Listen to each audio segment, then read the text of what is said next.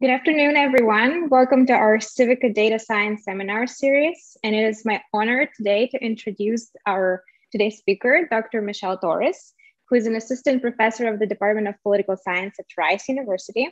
Michelle's interests lay in computer vision, causal inference, and survey methodology. Substantively, she focuses on political communication, participation, and psychological traits.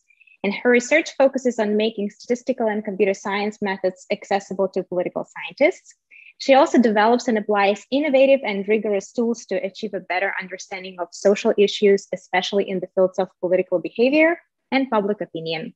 She's going to present today her research project, Framing Protests, Determinants and Effects of Visual Frames. And I just want to quickly remind everyone who is with us today that this session and this seminar is being recorded. And Michelle, the floor is yours. You can share your screen. Thank you.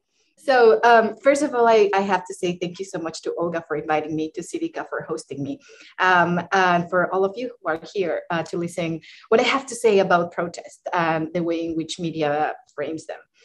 Today, I'm going to talk a lot about images and visual content. This project, it's a long-term project that actually spans over 3 articles, and I'm going to talk a little bit about each of them during this talk. I am interested basically in how to extract content from images and photos of political events, understand what kind of visual messages are implied in these pictures, to then check what determinants or political factors are determining what we as an audience see, and finally how those visual elements affect the formation of political attitudes and opinions. So I'm really looking forward to your comments, feedback, reactions, so please feel free to engage with that. So just to give you a bit of the motivation behind this project, I'm going to show you these headlines that were published in May 3rd of 1963 in local US newspapers. These headlines are talking about a protest that happened in Birmingham, Alabama, in the context of the civil rights movement. If we read some of them, hundreds held in racial show, nearly 700 arrested as 2,000 watch, we get a bit of information of what happened during these events, right? If we go back actually and read the article, the full article of these headlines, we get a similar flavor. Apparently, there were a lot of people in this protest. There were some arrests, but beyond these arrests, the text generally said that the protests were pretty peaceful and that there were not a lot of eventful things to report. However, this is the image that the New York Times posted in its front page when talking about this protest. And this image is telling us a different story from what we could get from the text. This is a very violent depiction of a dog attacking a teenager, apparently under the command of the police. And although there's a full story about the background and the story of this picture, I want you to focus on what you're seeing. And beyond the feelings of impotence and anger that this picture might trigger, the important thing for me is that it's exactly putting under the spotlight the demands, the main demands and like complaints of the civil rights movement, which is discrimination and violence against African Americans. A very powerful picture that is considered to be a catalyzer of the movement, of the civil rights movement. First of all, because it reached international audiences and communicated a bit about the things that were happening in terms of racial tension in America in a moment where the US was trying to win hearts and minds abroad. Internally, it also mobilized elite and public opinion that slowly started aligning more with the movement's demands and that started pushing for policy change, which in my view, it's led to one of the biggest transformations, if not the biggest transformation in terms of policy and political landscape in the United States. So one picture with this enormous ability of changing hearts, changing minds, and triggering a lot of positive change. And this is, of course, not limited to images in the US. We can also think about images like this that are very relevant in the international landscape, about immigration, about war, about poverty, that are able to mobilize people in the right direction. But I don't want you to think that the impact of these images is limited to these very intense and powerful images. Actually, we can have other milder ones like this one, which was published or like posted by Barack Obama in a tweet right after the nationalist protest in Charlottesville, paired with the quote from Nelson Mandela that no human being is born hating another human being on the basis of its skin color, background, or religion. So very powerful and cute image conveying this nice message of unity, diversity, while also portraying the very charismatic personality of one of its actors. So the main takeaway from these pictures is that they can help us to tell a story, and more specifically, they can help us to frame a story. And these visual frames are going to be critical to understanding media communication. First of all, because images are very powerful drivers of emotions that in turn shape cognitive processes, deep cognitive and unconscious processes that eventually lead to attitude formation and attitude change. Further, image processing is way easier than other sources like text that require more skills and sophistication like literacy. But for me, the most important thing is that images can provide information that goes beyond language. We are using images to tell different stories, to frame stories in different ways. And just to be clear what I mean when I say visual frame, I refer to these visuals that an actor uses to relay information and that reveals what she wants you to see, what she considers important from a particular event to communicate to you. This is connected to the idea that content matters, of course, what's implied in these images matters, but also how that content is presented is also going to be important to frame a story. So to give you an idea of how these visual frames operate in the real world, I'm going to show you 4 different newspaper covers that were published in May 30 of last year. They are talking about the protest that happened in the context of George Floyd's death. And the interesting thing that these front pages have is that they all have the same text taken from a newswire source, the Associated Press, but the different things between them are just the picture and the headline. So in this case, we see the protesters gathering at night, but in a very peaceful manner, just like listening or like organizing in the crowd. Here we see a bit more of tension, right? There was a strong police presence there and a heavily armed police presence. Here we see already some tension between this heavily armed police and the protesters. And here we see absolute chaos, definitely the culmination of a really violent night. So the main takeaway from these pictures is that they are not only telling us different stories, but more like different parts of the same story. And this is what I mean when I'm talking about this visual framing. So this leads and motivates my questions for this project, this big project that I have, which is how can we identify and measure this visual framing, whether political factors like ideology are associated with the generation of the visual frames of protest, and finally, whether visual frames impact opinions and attitudes towards social movements. And this talk is going to be heavily focused on the second and third question, but in order to understand part of that question, I need to talk a little bit about the first one. And because I know you are all a Method C crowd, I will talk to you a bit about the method that I'm using to identify visual framing. So how can we identify and measure visual framing? If I want to answer that question, I need to tell you a bit more about the challenges in the analysis of images. And first of all, we need to remember that we are constantly bombarded by images. We have these large amounts of pictures and photos that really complicate and slow down the task of coding and classifying them.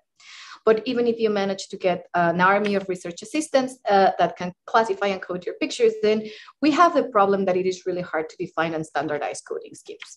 But even if you do that, then you face the challenge that coding images or classifying them is very sensitive to coder subjectivity and cognitive filters. But if you look at all of these challenges, then you realize that they are very similar to the challenges that we also face with text, and yet we have managed to overcome them in that area. So my question here is whether we can do something similar to what we do with text, use similar methods, but now with images. And the answer is, well, maybe we can emulate the very popular bag of words that helps or is the basis for multiple analyses in text analysis, and have something like a bag of visual words. And the bag of visual words for images, it's a tool that I am borrowing from computer science, which is basically a series of steps to reduce the dimensionality of the image, tokenize them, and make them interpretable for further analysis. It consists on identifying key points in the images, extracting features from these key points so the computer can understand what like a collection of pixels mean. And then we're going to create a visual codebook, because unlike text, we don't have words or sentences or n-grams that we can take as tokens. And finally, we're going to build an image visual word matrix that is going to be very similar to the document term matrix in text. So the key point detection step is very intuitive. We're just interested in identifying salient regions, edges, and corners in the image. There are multiple ways of doing it. I am using a fast Hessian, which is very popular. And the idea is that once you identify these key points and you plot them, in this case, for example, with green dots, you can definitely see that the key points are aligning along the edges of really important features. And these features tell us something about the objects that we're finding in these images, and these objects are in turn telling us something about the content or the underlying message of the picture. Once we have these key points, we're going to use a descriptor to extract features from them. Multiple ways of extracting the descriptors and extracting features. I'm here also using a very common and popular one called the root sift. And the idea is that I am defining this feature extraction process in the following way. I am defining a feature as the changing pixel intensity in a grayscale image. And I'm going to quantify this changing pixel intensity with a gradient magnitude and orientation. Basically, a histogram of gradient magnitudes and orientation. So the way in which it works is that if I have a picture and then I have all of my key points like here, let's focus on this guy, this little guy surrounded by the red square. We are going to take that key point. We're going to take the 16 times 16 pixel neighborhood around that key point. We're going to overlay a grid of 4 times 4 cells in this neighborhood. So we're going to have 16 cells in the neighborhood of this key point. And then in each of these cells, we're going to do the following. We're basically going to see how the pixel intensity is changing along the X and along the Y direction. So in this case, along the X direction, if we focus on this pixel, we see that there's no change because it's coming from white to white.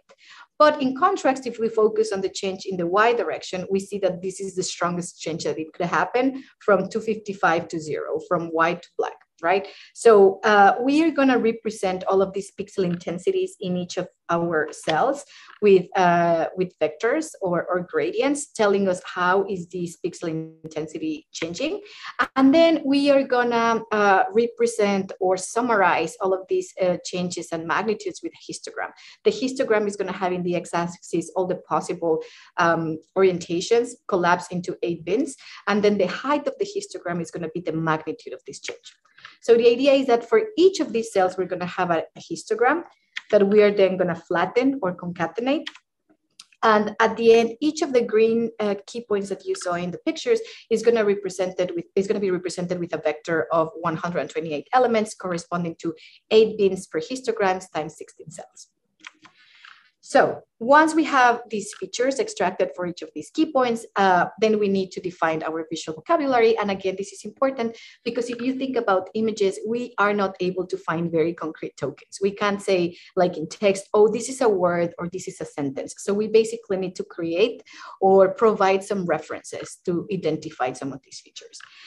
So what we're going to do is like, this is a cartoonish example. Suppose that I identify those key points in the images. I extracted the features, meaning a vector of 128 elements per key point. I am mapping them into my multidimensional space. And then I'm going to cluster all of these features. And the centroid of each cluster is going to represent my visual word. Why am I doing this? So if now I'm able to see you all guys and take pictures of your faces, and then I apply these key points, I'm probably going to find like little pieces of eyes and noses and mouth. The thing is that in images are just like in real life, right? Like my eye is going to be really different from Olga's eye, or my nose is going to be really different from Hui's nose. And the idea with clustering is that we take the average of like this concept. Like we're saying, well, this cluster of patches, they are different. They are not identical, but they look similar. They are like following a very similar pattern in terms of pixel intensity change. So I'm going to take the mean of that cluster, and I'm going to use it as a reference of what it could represent a nose or an eye, for example. So mathematically, a visual word is the centroid of a cluster, right? So it's also a 128 element vector. Intuitively, it's a cluster of mini patches. It's like the cluster of the neighborhoods around the key points that we extracted, and that all belong together or that have the same membership to the cluster. So this is a visual word with crowds, like pieces of crowds or dense groups. This is a visual word with pieces of signs from the protest. And this is a visual word with like close-up images, right? We can see more faces and we can see like body parts. So now that we create our visual codebook, we can create our image visual word matrix that is the basis of this bag of visual words. Just as a reminder, the idea is to emulate the document term matrix in text. And this is how the document term matrix in text looks like. We have text in rows. We have the words that appear in each row in the column. And then we're going to count the number of times that each of these words in the columns are appearing in the rows. So in this case, black appears one time here, matter one. In this case, protest, it's appearing 2 times in the second row, etc., etc. So the idea is to have to emulate this document term matrix, but with the images in rows, the visual words that we created in columns, and then to see how many times each of these visual words is appearing in each of the images. So once we have that matrix, we can basically do whatever we want with it. I wouldn't recommend anything like oriented to a very specific or concrete supervised issue or supervised classification problem, because there are other tools that are much more suitable for that. But if, for example, you want to do something unsupervised or that requires, or that you are envisioning more like a clustering or like a topic model thing, then it would be perfect. And I'm going to give you an example. So quick refresher, we build a big, the bag of visual words approach reduces the dimensionality of the pictures. We extracted features and turned them into visual words that serve as reference. We build this document matrix, term matrix style input. And then what I'm gonna do in my particular case to measure or to identify visual frames is that I am interested in identifying topics in my images. And for that, I'm going to use a structural topic model, very popular among political scientists because it was created by political scientists, and it's awesome. It's an awesome method. And it's a tool for topic modeling of text that includes document level covariate information. It's basically a mixture model, very similar to a latent Dirichlet allocation, an LDA model. And it gives you probability that words belong to each of the topics that you are interested in or that you identified. And the nice thing is that it's not a single classification outcome, right? Like you have proportions for all the potential topics in your corpus by document. So the idea is that if you have an image and you run structural topic model and you find, let's say, 6 topics like sky, crowd, pavement, and flag, then you will be able to have a proportion of each of these topics per image. So you are not just going to say, oh, look, you're not going to run a classifier to say, this is a crowd, or there's a flag in here. You're also going to get the proportion of these topics that we are finding in the images, and I will be equating these topics to visual frames. So once I have identified and measured these visual frames, I can proceed and answer the question of whether political factors like the ideology of the news outlets are associated with the generation of visual frames. And I'm going to focus on a dimension of framing, which is the mood and environment of a movement. Here we can see how this might be operating. You have these gloomy, dark, kind of tense environment with some clashes between the police and the protesters, or at least some anxiety and some tension between them. Whereas in this picture at the bottom, you have this crowd, open space, very colorful, happening in the middle of the day, that is probably more inviting. And these differences are actually relevant because the literature in social movements and political geography puts a lot of importance of place and context in shaping protest actions and in shaping protest success. So night, for example, is considered a politically dangerous and impractical time space. I know that night, it's a time of the day, but because of its characteristics, it also shapes the space in which a particular event takes place. And it is considered dangerous and impractical for multiple reasons. First of all, logistics, right? It poses some challenges because the buses are not running that often, because you have your kids at home and you don't have a babysitter to look for them, etc., etc. It also, night is also associated with these feelings of vulnerability because it's dark and you can't see, and then you feel like you're clumsier and then you are not as sharp. It increases your feelings that you're unsafe and you're not able to protect yourself. And finally, there's also like this very natural association of night and crime, you know, like when the sun goes down, the criminals come out. So for those reasons, we, well, the literature considers night to not be a great time space for protest success because it discourages mobilization. And the question here is like, well, who is interested in discouraging mobilization or portraying this protest as more negative or as more unsafe? And the literature and in media communication and social movements also points out that the conservative outlets are more likely to do so because protests do not align with principles that are typically considered conservative, right? Like the preservation of the status quo, law and order, and patriotism. So here my expectation is that more conservative news outlets are going to have higher incentives to depict protests as dangerous and risky with the idea of discouraging mobilization, and therefore they are going to use a higher proportion of a night activity frame. And to test this expectation, what I did is that I collected around 2,000 images from 3,500 front pages of local US newspapers during the Ferguson riots and now during the new wave of protests related to George Floyd.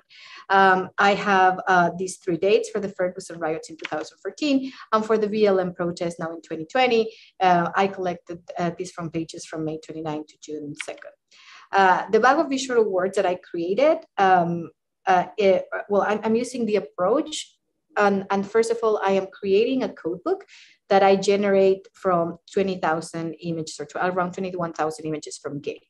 Why am I doing this? Why am I using all of these images from Getty with the label or tag protest, like Black Lives Matter protest? My idea is that I want my codebook to be very comprehensive and to include as many frames as possible. And because Getty collects all of these images from multiple photographers, multiple sources, and multiple organizations, my idea is that they are basically increasing the chances that we get the full picture of what happened during those days. So basically the idea is that if we were going to stitch all of these images from Getty together, we will get a really good picture or image of what happened during those protests. So then I'm creating this codebook based on that sample, and then I'm going to have a separate sample with my images from my front pages that I will compare to this codebook to see what like the proportion of those frames are happening in my corpus of interest. And for that, I run a structural topic model with 15 topics and ideological slant and year as prevalence covariance. I am interested in one, testing whether ideology has an impact on this generation of visual frames. And I'm using year to see if there are differences between the 2014 and the 2020 protests. And some of the topics identified are crowds, fire, smoke, individuals, police signs, but I'm going to focus on this visual frame of night activity that I talked about in the previous slide. So if I tell STM to give me the most representative images per topic, this is what I get. And as you can see, this means that these images have a high proportion of the night activity topic or of the night activity frame. And you can see what the computer is seeing, right? It's looking at dark backgrounds and basically like splashes of light on top of dark backgrounds, like in this case, the fire or the smoke or the lights. So that's what the pixel intensity change pattern is like what the computer is picking up from these images. So here in this graph, I'm going to put the newspaper in the x-axis, and in the y-axis, I have the mean proportion of topic night activity for all of the pictures that these newspapers had in their front page in both waves of the protest. And as you can see, there's like an important variation. The Newsday is basically posting images with almost 0% of topic night activity, meaning they are probably publishing just the images with daytime protest, whereas the Washington Post has a much higher, more than 20% of their pictures have this night activity frame. If I analyze and test this expectation of the the correlation or the relationship between this variation and ideology. Here is what I get. In the x-axis is ideological slant of the newspaper, ranging from liberal to conservative. On the y-axis is the mean proportion of this topic night activity for all of the pictures that they published. And as we see here, there's a positive and reliable relationship between these two variables, indicating that the more conservative a newspaper is, the higher the proportion of night activity topic they are going to use in their photos, in the photos they publish about the Black Lives Matter movement. This, of course, and all of this theory that I talk about is assuming that we have left-leaning protests. So now I jump to the question of whether visual frames impact opinions and attitudes towards social movements. And for that, I'm going to focus in another dimension or another element of the mood and environment frame, which is violence. And visual violence is particularly important beyond time space for protest mobilization and for protest success, because it builds perceptions of legitimacy. It has this potential of activating emotional responses, motivate unconscious reactions of anxiety, opposition, empathy, or denial. So it's like a crucial thing considered as an element that shapes people's opinions towards social movements. And I'm going to focus on two elements here, on whether the protest is depicted as violent versus peaceful, but also if it's violent, what's the source of the violence, if it's a protester or if it's the police. And I have like several hypotheses here based on like this combination of violence and source of violence. Basically, I'm expecting that if there's a violent, if you see a visual, if you see a violent picture of the protest, you are going to be more likely to have a negative opinion of it if the violence is committed by the protester. But you might sympathize more with the movement if the violence is committed by the police. This is operating in this way. If you see more violence committed by the protester, you think that you have a higher likelihood or chance of getting arrested. So that increases your costs of joining the movement or sympathizing or supporting them. Whereas if you see violence by the police, you, based on repression theory, you think that then that's going to make the objectives of the protesters more achievable, because you can put some pressure on the government to attend their protest, their demands. Also, if you see more violence by the protester, you are going to be less likely to identify with them, because then you're going to see them as an outsider. It's like, no, I'm not a violent person. I'm not identifying with them.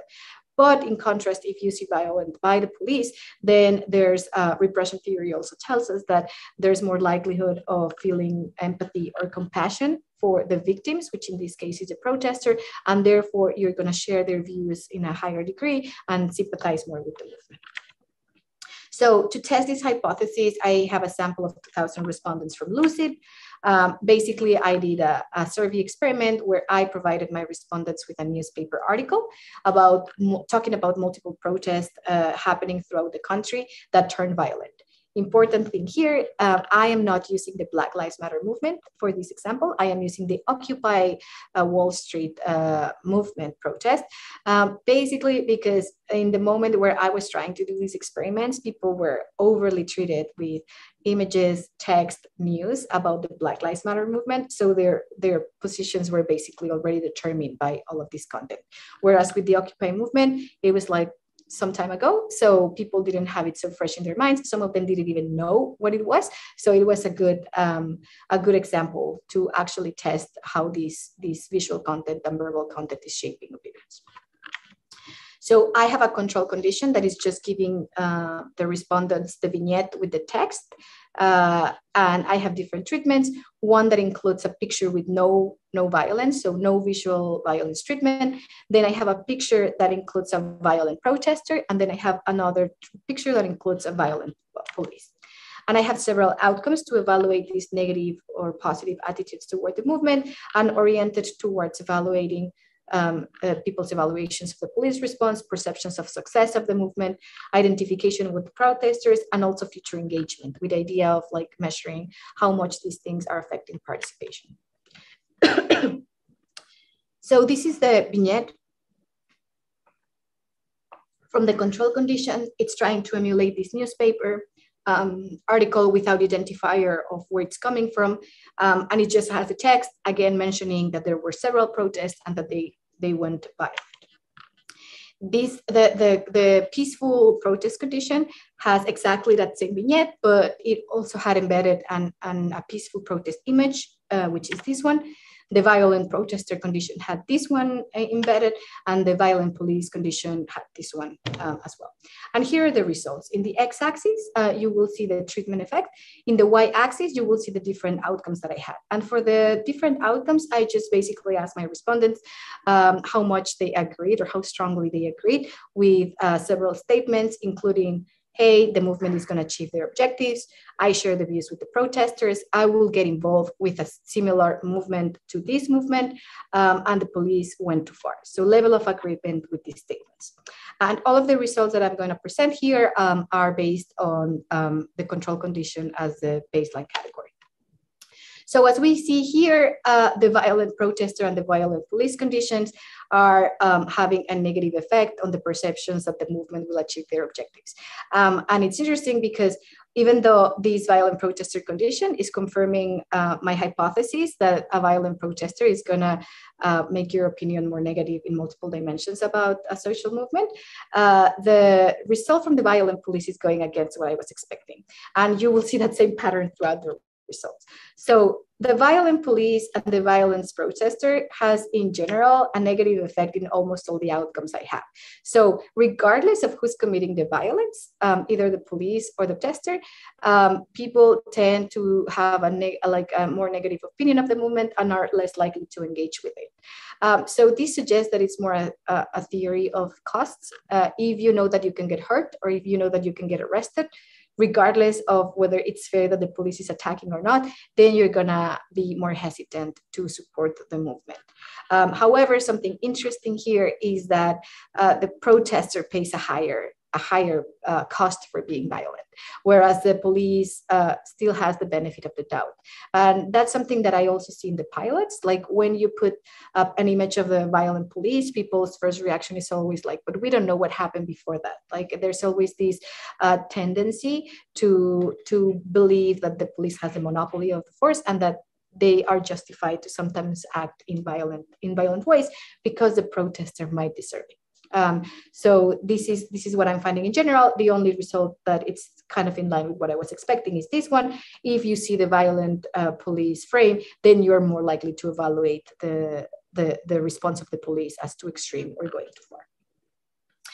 And also here you can't see it, but some of these differences, most of them between violent protester and violent police are also reliably different from zero. So that we are definitely finding these differential effects there. So just to conclude, images are powerful and abundant elements of frames. The measurement and analysis of these components are crucial to have a better understanding of how political communication and attitude formation are interacting. I find that conservative outlets are more likely than liberal outlets to depict protest in more dangerous and riskier time places. And I also find in the second study that the visual portrayal of the source and level of violence in a protest affect attitudes towards the movement. So coming soon, I also want to see what's the interaction between text and images. If you provide more information through text or through the image, people's responses are different. My hunch is that the image is just a heuristic that people are always gonna take, because it's more like a seed to believe, are gonna put a higher weight on how they build their perceptions. But I'm also interested on the mechanisms behind this attitude formation. And because of the pandemic, I had to stop some projects, but the idea was to use some eye tracking technology to really see what people were focusing on when they were digesting these images. I need to do some heterogeneous treatment effect analysis, but I need to have bigger samples, and also to focus on other types of protest. As I said, this was all assuming a left-leaning protest or with left-leaning objectives, but it will be also interesting to see whether the topic, if it's, for example, nationalism, actually affects the way in which conservative news outlets are covering those events. Sources of images, social media versus regular media, and also measuring media bias. And with that, thank you so much for for your time and for your attention, and I will look forward to your comments and questions.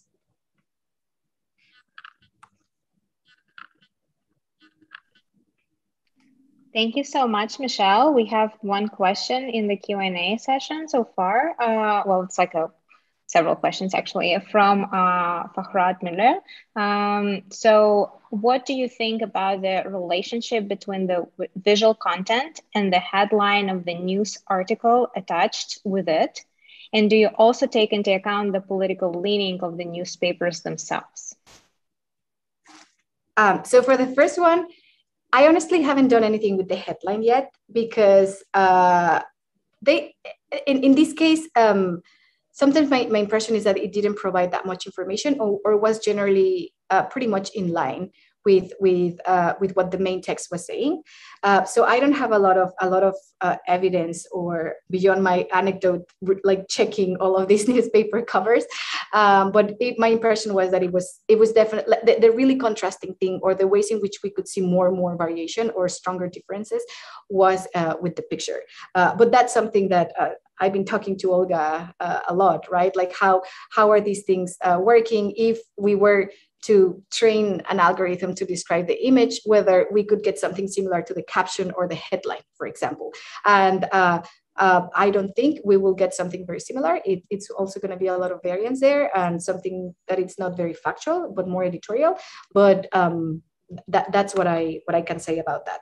And for the political ideology of the newspaper, yes, the measure of ideological slant is actually a measure of political ideology of the newspaper. It's basically, and I'm saying political ideology because it's constructed based on this method by Gensko and Shapiro, in which they are trying to compare how these newspapers are talking when they are publishing news articles, and compare that to how Democrats and Republicans in Congress talk. So basically it's trying to, it's based on like these similarity measures of how politicians from the left and from the right and from the liberals and conservatives are talking, to map newspapers into that language.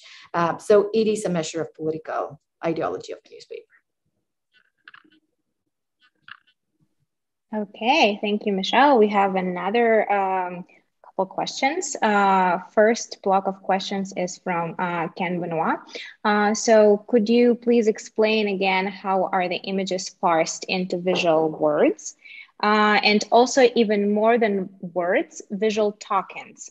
Visual tokens are contiguous with other potential words and two-dimensional, not just linear space. And is this contingency and context used in any way? Sure. So I can go back to how we're tokenizing the images, basically.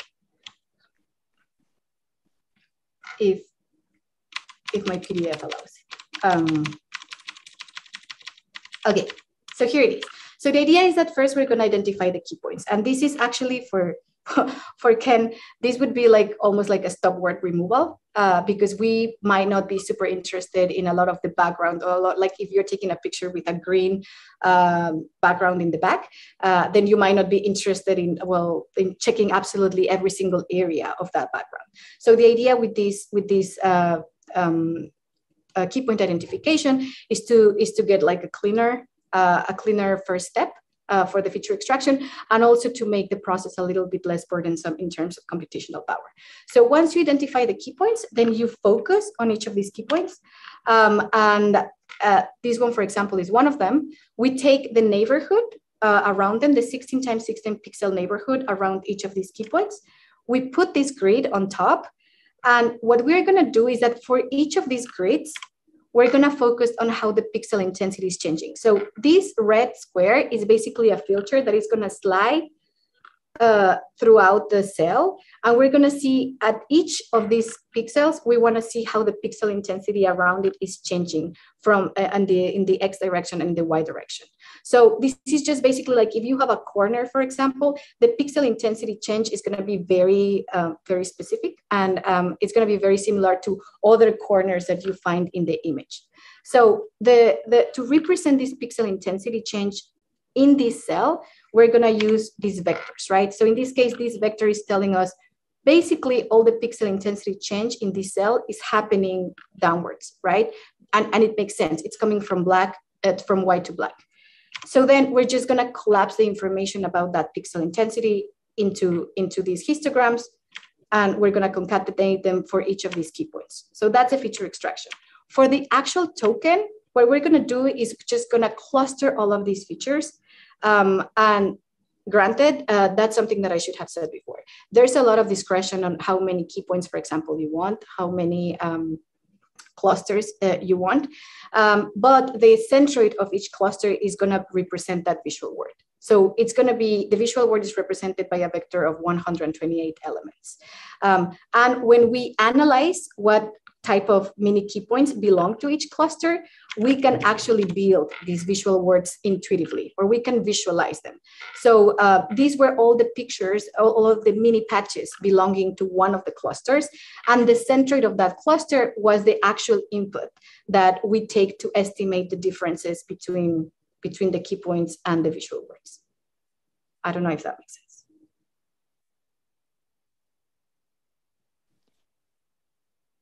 Okay, well, I guess if there are going to be some additional questions from Ken, he probably will put, oh, okay. So, well, he has additional question. Is the size of this clustering or the key point identification process something that has to be adjusted for each image? Not for each image, but for each corpus. And in the code that I develop, actually, because I'm borrowing all of this from the computer scientists, but it's impressive how little they care about some of these decisions.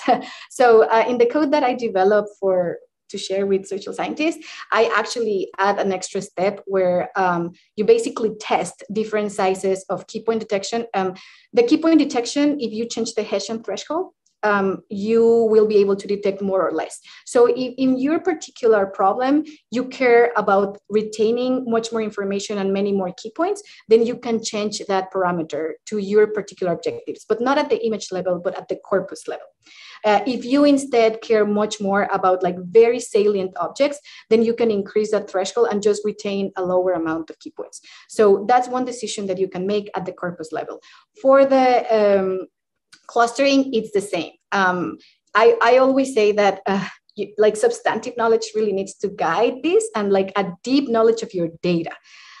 So sometimes if your idea is like you have a very good idea of what you're expecting to find, let's say crowds, like the topic of crowd in the image, then maybe you don't need that many clusters of that many visual words, because they are going to pop out like really easily. But if maybe you are more interested in finding distinction between crowd day and crowd at night, then you probably need to increase the size of your vocabulary, the size of clusters that you have in the clustering step, to get more of this variation, or to capture a bit more of those differences.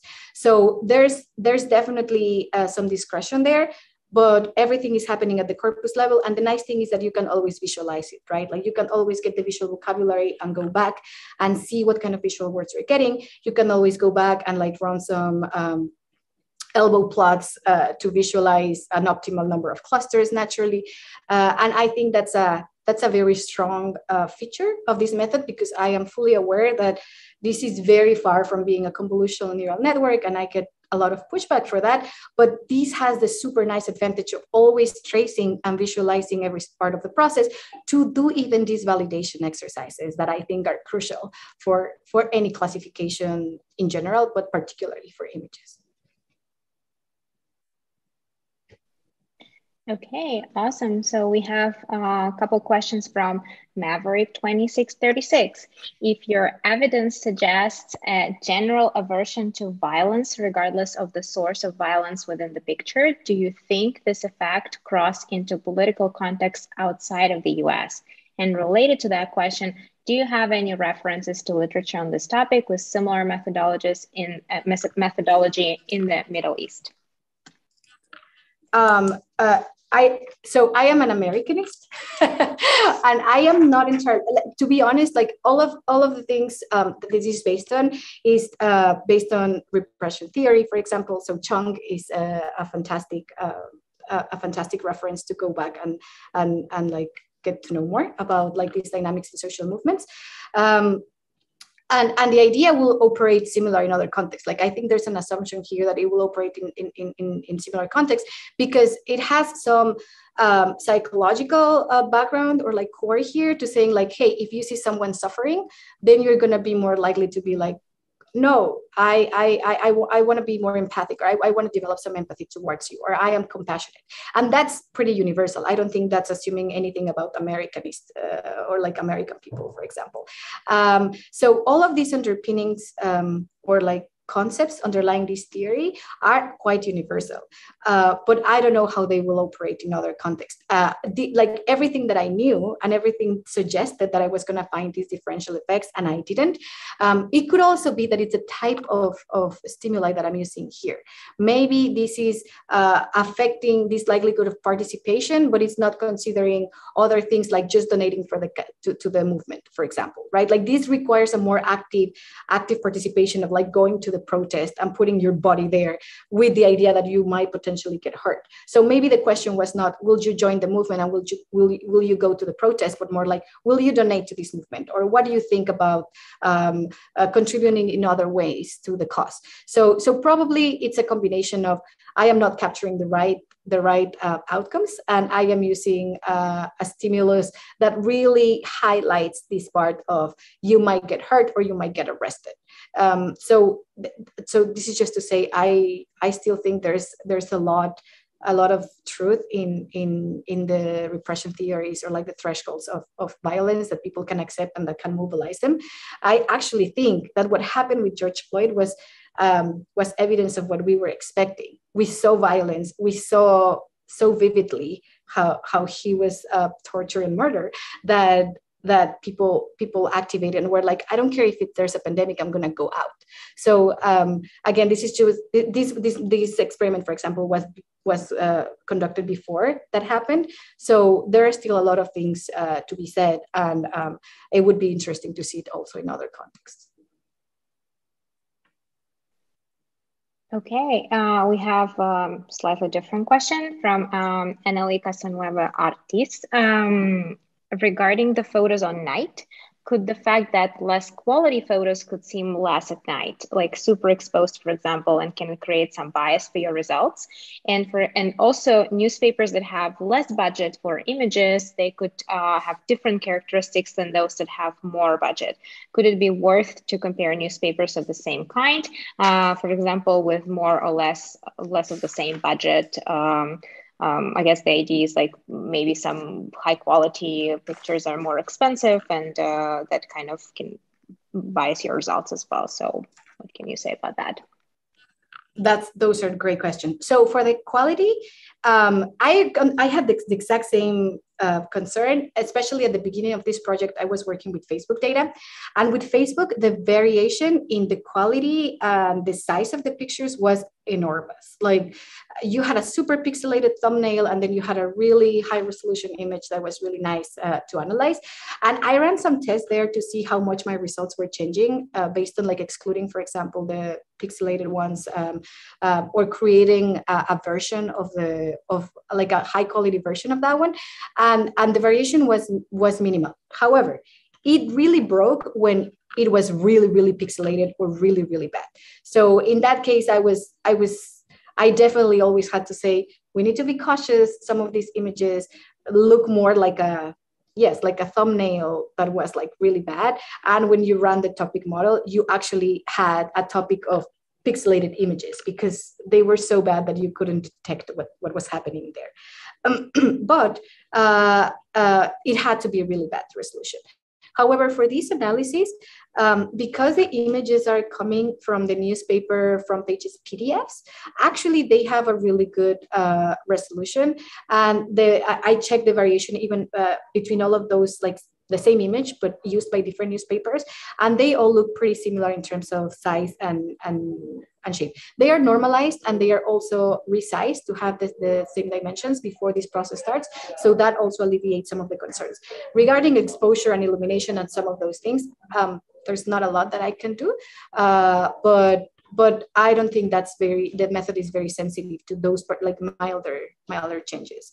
For the second one with the budget, I truly agree. And something that it's related. It's like, well, this newspaper might not have enough resources, but still want to, and I don't know, it's in Idaho, and they really want to cover the protest in St. Louis. What are they going to do? They have all of these newswire sources, right? And it could be the question of like, well, maybe they are not even deciding to post the images themselves. They just didn't have a choice because they received one image from the Associated Press. But they actually have some discretion to use them. I'm trying to go to my appendix to show you that in the images they're using, especially for 2014, most of these images were coming from the Associated Press, from Getty, from newswire sources. So there was some, like, we were in a way naturally controlling for that. So I am not concerned about that. With the 2020, there's definitely more variation because the protests were way more local. So you definitely could see that they sent their own photographer and took, like, if it was a little town, it was like a very nice picture of all, like 20 people in the town protesting. So there was definitely more variation there. And I haven't accounted for the size or the budget of the newspaper, but it's a great idea. I'm going to look for that data, like, I don't know, like operating budgets or things like that, to include it. And I also want to include to what media conglomerate they belong, because probably that will also like tap into a bit of that concern. Thank you so much. Okay, we have another question from Maverick. Did you run heterogeneous effects analysis on the respondents to see if certain groups responded to the picture in different way?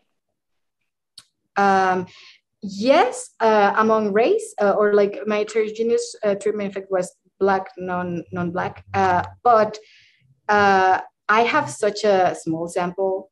I mean, not small sample, but it's 2,000 and I already have different conditions. So I can't believe any of the results that I have there. I mean, I'm not willing to present them and be like, look, there's evidence here, but it suggests that they are definitely reacting differently. So you actually don't see a lot of treatment effects among the African-American subsample, because they already start with really high levels of skepticism about the police. So even if you just give them the text, they are like, no, they went too far. I don't even know what happened, but they went too far. And that's natural, right? Like that's like a predisposition that it's really hard to change. The changes occur mostly in the white sample. So that's it. I already purchased some samples that are like representative at the race level. So hopefully I will get more information about that very soon. Okay, we have a question in the chat from Sanguin Louis. Amazing research. Would there be any copyright issues or ethical issues you encounter when you use this data? And I assume the question is about images, copyright issues, I guess. I don't think it's about experimental stuff. Yeah. Yeah, no, and I still, so this paper is still under review, the one with the method, for example. I try to make sure to include all of in the paper in general. Now in the presentation, no, because it would be too confusing to have a lot of the captions, but I'm definitely crediting all of them.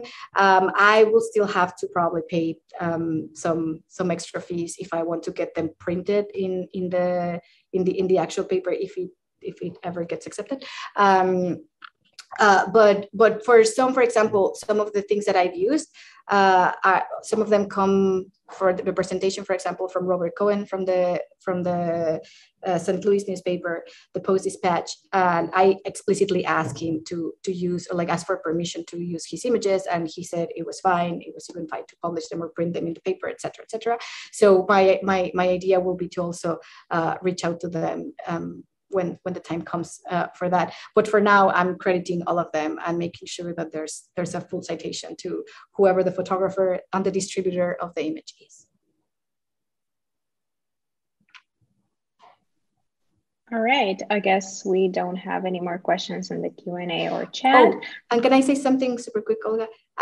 And for the experiment, the pictures that I'm giving to my respondents, those are actually open. They don't have any copyright imposed. That's why I'm using them. And they are also coming from real protest of the Occupy movement. So that's another reason that I chose them, because then there's no deception. Newspapers were using them in different ways, but they were there. Someone published them to talk about the Occupy movement protest. So I didn't come up with them, or I wasn't lying about what happened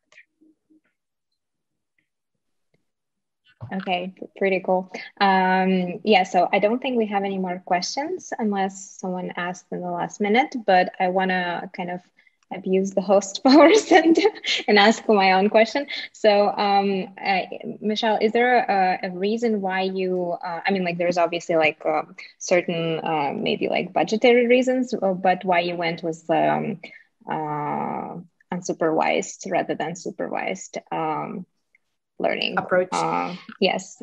That's a great question, and I can talk for ages about it. So I really wanted topics. I'm really convinced that the way in which I'm capturing framing is by using this idea of topic in the image, and I want the distribution of those topics to really make sure that people are not just talking about one thing, one concept that I'm interested in using a supervised method to classify, but to really in this comparison of proportions. So I also wanted to use these prevalence covariates to test my hypothesis. I'm a fan of structural topic models because of that feature of like including and modeling the data generating process. So in order to use that, or to use that approach or that framework, it had to be semi-supervised in that way. Like the supervision comes from the covariates, but I really thought that was the best way to tackle my question. I used the CNN to classify some things, but let me show you that. But the thing is that if I train a supervised CNN, for example, to detect whether there's a crowd or whether there's night, like these two images will have the same outcome, right? Oh, is there a crowd? Yes. If I train a CNN to give me that answer, it's going to be yes for both. But actually, these are very different images in my view of what visual framing means. This one is more focused on the people. One is more focused on the flag, on the identity, the symbolic identity depicted through the flags, right? So then a CNN wouldn't help me that much. Or then I will have to train an object detection model to do it, but then you miss a lot of the things that are happening because it's not going to be able to capture absolutely everything in the picture. So I thought that this approach was the most, like the cleaner and the easier to really capture what I was trying to study. Okay, that's very convincing. All right, we have, I guess, like a couple minutes for the one last question before we wrap up. And there is one in the Q&A from Jean-Philippe Coinet. Thank you for the enlightening talk. And I was wondering whether you observed qualitatively different visual topics when running STM for different types of protests. So I haven't done it for different type of protests. This has all been for Black Lives Matter, separate from, I also did it for Women's March, for example. And then, yes, you for example, don't get the night activity topic there. I didn't did a joint analysis. That one was like with one sample and one sample, with different corpuses.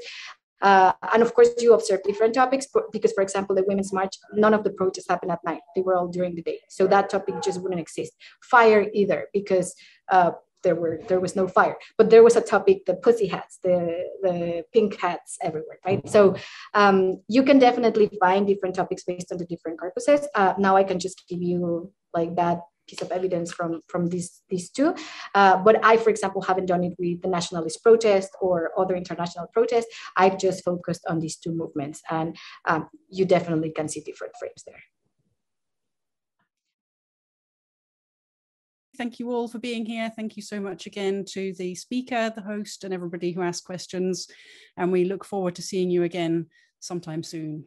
Thanks and bye-bye.